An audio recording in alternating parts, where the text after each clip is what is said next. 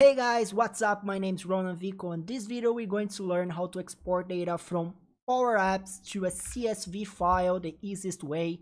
Let's learn it quickly here. First thing we're going to do is to build a collection. So I have this table called TB address, a SharePoint list on my SharePoint, and I'm going to collect here a clear collect here in a collection called call my CSV data. And I'm going to filter, for example, every row here that is from the seed south field. Okay, so I want to have all rows from TB address as X, where X dot equals south field. Also, I want to select some columns here. I don't want to generate a CSV file with all that columns that I'm seeing here. So for example, I'm going to get the ID, the city, and the country region, just to have some columns in my CSV file. For that, I'm going to use show columns and get the ID, city, and I said country, right? So country region. Now I have this preview. When I select the text here of show columns, I can see the preview. And take a look here. My column field name is not the name that I want on my CSV file. So you should rename your columns like you want in your CSV file, okay? So I'm going to rename it, rename columns, and I'm going to rename field 5 to city and field 7 to country.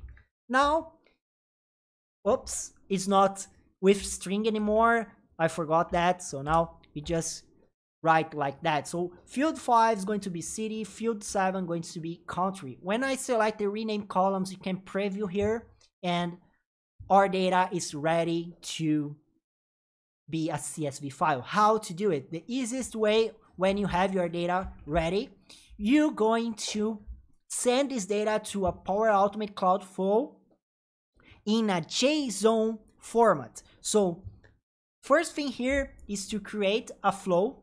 So I'm going to insert here the Power Automate, create a new flow. In this flow, it's going to be an easy flow to create because it's going to work with any data. You don't need to have a param with the columns. No, we're going to send the data, and the data will become a CSV file. So create from blank. You can use the same flow here in any application, right? You can send it, you can use the same flow in any application that you have. So the first input here is going to be a text, and this text is going to be the JSON data. So the JSON data we're going to send from the Power Apps, and after we have the JSON data here, data from Power Apps to create a CSV file. Next step is to give a name to this flow that is easy to use on Power Apps. So how to do it? I write like that. I started with a flow name, so I will know that is a flow, and I will give a name that is easy to understand on my application. So flow generate or create an CSV file and return the file to download. Okay, create a CSV file from an JSON collection and return the file to download. And you should use the underscore to separate the words, because if you create a flow and use on Power Apps without the underscore, all the words going to be concatenated. Okay, so use an underscore here. The next step here is to use compose, and in that compose we're going to compose the JSON data, and we're going to save here in this studio, in this Make Power Automate Studio, and we're going to continue this flow on the Power Automate. Okay, we don't want to keep developing here. We're going to open here the makepowerautomate.com, go to my flows, find the flow that you created. My flow is here. Of course, should be on the same environment, right? So I'm going to click edit here, And before we continue again, I'm going to do the following stuff. I'm going to, after I have my JSON data, I will call the flow. So I'm going to set a variable, my CSV file, for example, var my CSV file, and call my Power Automate Cloud flow create. Do you understand why I use the underscore? Because it's easier to use here on Power Apps. If I don't have it, it's going to be concatenated. So flow create a CSV file from JSON collection and return the file to load. .run. Here I'm going to insert the text, the JSON data. So I'm going to insert JSON, and in this JSON, I'm going to insert the data. The data is going to be my collection that we created together here. So JSON call my CSV data, and this flow going to return for me the CSV file. So how to do it? We're going to insert a Power Apps again here and respond to a Power App or flow, and the output's going to be a text CSV file. We don't have the CSV file yet. We are building this flow, okay? It's just to have output for the Power App. So CSV file 1, 2, 3, save, okay. Now that we have this flow right here, we can test send this data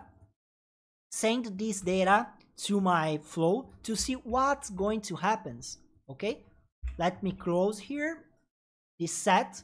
So I'm going to run this flow and save the data on this variable. So let's do it. Let's try to see what's going to happen here. I click the button, and when I go here on my Power Automate Studio, I can see my run history and the data on my compose. Here we can see what we have. We have a JSON data, but this is a string, not a JSON. So I compose here so you can see that when we use a JSON that comes from Power Apps, that's a string. So we need to transform this JSON string to a JSON data on Power Automate. How to do it, Ron? We're going to, instead of using this input, we're going to use a dynamic content and a function, right? So the function that we're going to use is JSON. JSON transforms string to JSON format. In Power Apps, the JSON transform a table to a JSON text. Here is the opposite. We transform the JSON text to a JSON format. So I'm going to transform to JSON this JSON data. Now we are transforming the Power Apps text. We are converting JSON text from Power Apps to a JSON format. Save. When I run it again on my Power Apps, let's refresh here to make sure that it is working. Refresh. Okay, let's click this button again and see in my run history what is going on. Now, if I open here my inputs, take a look. It's a JSON. We have exactly what we need. We have a JSON. Now it's easy to generate a CSV file and download it. Let's go. Before that, you are understanding that we can use this same flow in any app because we are not mapping the JSON. If I try to change here my columns, it is going to work. It's dynamic. So let's go. Let's finish this Power Automate flow. The next step here, now that we have a JSON, is to create CSV. So let's write CSV. Okay. Here we have data operation create CSV table. We're going to insert from these outputs right here the JSON map that we saw before, and this output, it's going to be a CSV. Okay, it's going to be a CSV. So for example, it's going to be a city and country. We're going to have the CSV. So the next step is more easy. We just need to create a CSV file and download it. So how to do it, Ronan? We can use the OneDrive. Ronan, why you are using the OneDrive? Because like I said before, we are trying to do some flow that is going to be a dynamic flow that we can use it again and again and again in any application. So if you use a SharePoint, you're going to think about permission using OneDrive. The user can save the file in his own OneDrive, and I can use this flow in any app. Make sense? Comment down below if it makes sense for you, okay? So I'm going to use here the OneDrive for business, and I'm going to use the create file, of course. So create. Oh my god, I am blind. I'm not seeing the create file. Oh, okay, it's the first one, sorry. So create file, and folder path is going to be, for example, the root, and I can insert a name here for the folder. The folder is create automatically, so I can, for example, CSV files slash, and there is going to be our folder. The file name, we should use the date and time of the CSV, so we don't have any duplicates, or we can create an input here for the JSON CSV. I prefer to just use a UTC now and get the data, so it's easier to don't have any other parameter here, right? So let's insert the file name automatically here. UTC now, format date time, UTC now, and I'm going to format like year, month, day, and hour, minute, second. Okay? Of course, we're going to use the .csv here. Now that I have a file name that won't repeat, I will insert here the file content. Obviously, it's going to be the table, the CSV from the table that we created, right? So file content is going to be dynamically the create CSV table output. Now that we have the file, we need just to get the link to this file so we can send to the Power Apps and the user can download it. Next step is to use OneDrive again. And here we're going to use the share link. Where is the share link? Create share link. The file ID is going to be the ID created here on the create file. Link type can be added because the user is going to be the one who downloaded. So, and the file is going to be created on the user who is running the flow. So no worries here, no problem. Link scope can be anonymous again, no worries, but you can use organization because it's more secure. So I'm going to use organization, edit, and the ID file. And after that, we're going to have the link. Okay, so I will respawn the file to my Power application. I'm going to respawn the link. But before and this, we need to insert a parameter on the URL to force a download on the link. If a user opens this URL, he's going to open that file at the browser. We don't want it. So let's check it out so you can understand what I'm saying here. I'm going to save here. So we understand that after we run it, we are going to have the CSV file link. Here at the Power Apps, in for my CSV file, after I run it, I'm going to have the link here. So if I refresh here the flow and click at this button, let's rename this button, create CSV and download. So if I click this button right here and see, if I select here my var CSV file, we're going to have this link, right? We're going to have this link right here, var CSV file.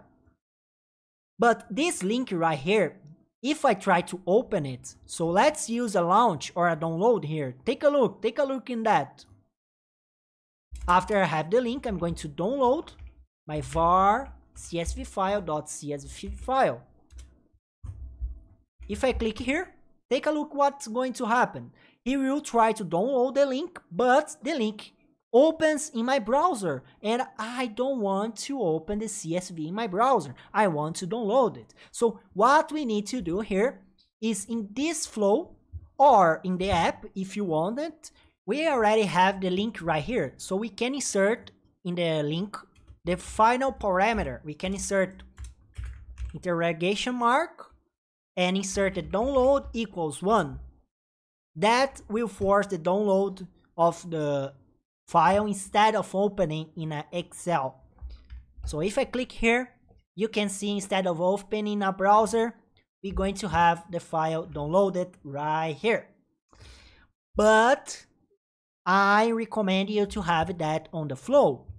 So you can insert like right here, because you can use the same flow in all of your apps. It's going to work, because let me show you what I tried to say before.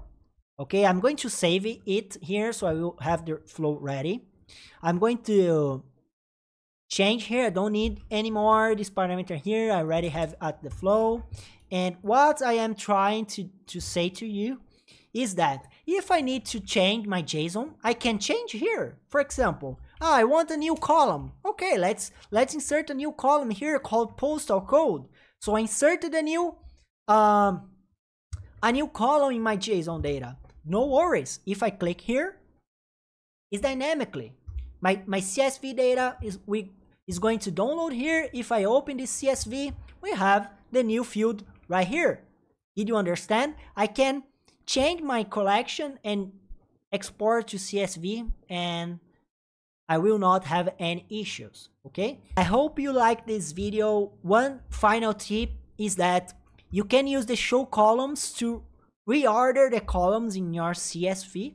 Okay, so you can use the show columns to select what columns you want in the first, in the second, and so on. To end this video, we created this menu right here, the slide menu. If you want to know how to create it, it's on the past video that I published. So check it out and learn for free how to do this cool slide menu. And if you watched this video to the end, comment down below your feedback and the secret word, comment strawberries. Comment strawberry, then you know that you watched it to the end. It's a way of knowing who liked the video. And se você fala português, eu tenho um canal em português, o link tá na descrição. Thank you so much for watching. We see you in another class, in another video, and please subscribe.